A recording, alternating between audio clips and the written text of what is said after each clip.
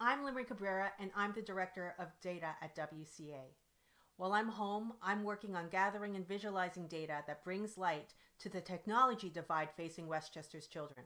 In this incredibly affluent county, we still have kids who don't have the computers and internet access they need to participate in their schools during the COVID crisis.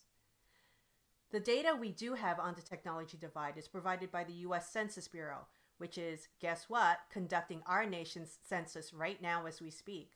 So with that in mind, I'll leave you with this public service announcement.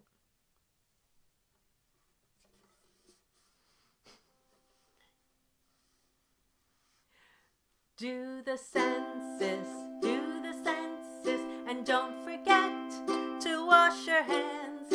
When you do complete your census, you are counted in this land.